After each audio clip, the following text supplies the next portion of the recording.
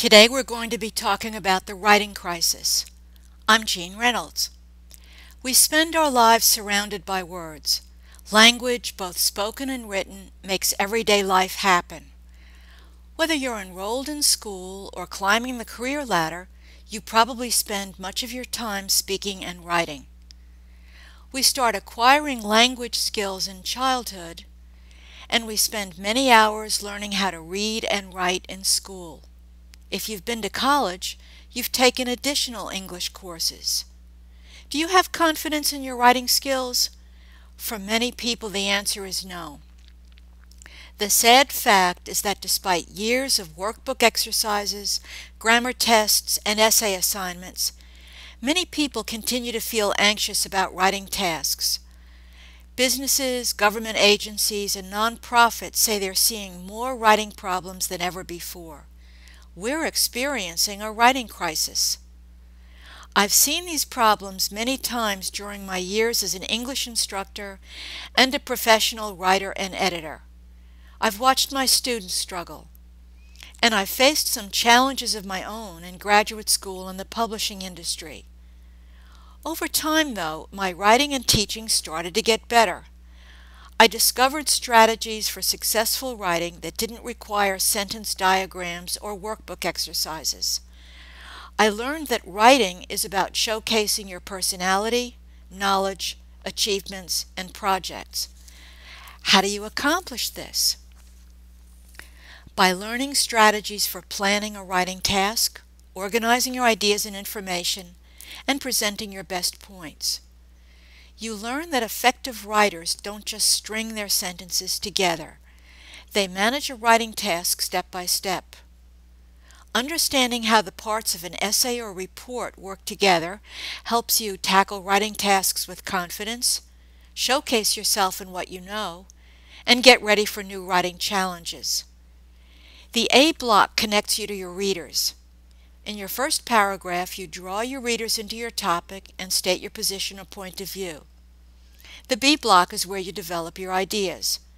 This is your opportunity to showcase yourself, what you know, what you think, what you can do. The C block wraps up your writing task. You restate your main point and point your readers to the future. How can they apply what they've learned from you? What lies ahead? Strategies for effective writing aren't hard to learn. Remember, you've been using language all your life. You already have a strong language foundation. But what about grammar? Surely you have to master concepts like antecedents, case and number, adverbial clauses, copulative verbs, adjectival phrases. No, you don't. Professional writers don't circle clauses and underline phrases, and you shouldn't either. Experienced writers know some useful tricks for solving sentence and usage problems. You can learn those tricks too. Here's one. Many sentences have loud and soft elements that can help you insert commas. Let's try an example. Your mission, should you choose to accept it, is to intercept the shipment. Read the example aloud. Can you hear the commas? Your mission, should you choose to accept it, is to intercept the shipment. Now try this one yourself. Be sure to read it aloud before you try the commas. My cousin Alec, who grew up in Quebec, has been helping me with my French homework. Did you listen for the loud and soft elements? My cousin Alec, who grew up in Quebec, has been helping me with my French homework. Traditional grammar books make these sentences seem complicated with bewildering terms like restrictive and non-restrictive clauses. But you've been doing loud and soft parts of sentences all your life. You can master English usage by building on what you already know. Start listening to yourself and others talking. Can you hear the parts of sentences? Let's look at another trick. This one involves the beginning of sentences. The first part of a sentence is packed with information. Looking there can often tell you whether you have a sentence or a fragment. Can you tell which of these word groups are sentences and which are fragments? Hint, look at the beginning. Charlene and I went to the dance but didn't stay long. Went to the dance but didn't stay long. Because the band didn't sound good. The band didn't sound good. Sentences almost always start with a person, place, or thing. Fragments start with other words. Here are the answers. Charlene and I went to the dance but didn't stay long. That's a sentence. Went to the dance but didn't stay long. That's a fragment. Because the band didn't sound good. Another fragment. The band didn't sound good. That's a sentence. How did you do? Here's another way to use this look at the beginning trick. Let's try to figure out this sentence. The procedure for dispensing prescription medicines need to be updated.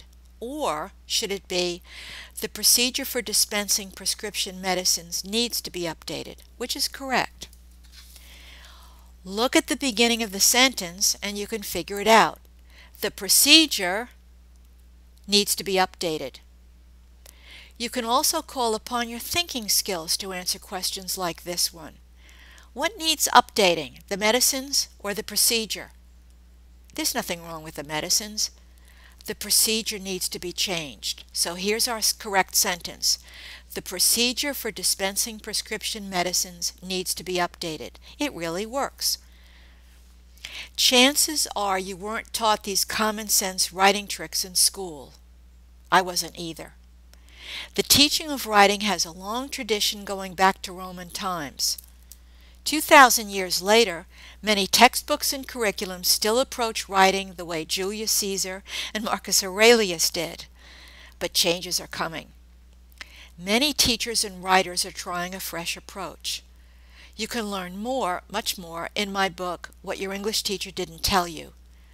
Go to Amazon.com for a free preview. Here are some comments from reviewers. And take a look at the free online resources I've created. You can view the How to Write an Essay series at planyourpaper.com, and you can view the Writing Your Research Paper series at researchpapersteps.com. Remember to check out the free resources at writewithjean.com. Best wishes for your writing success.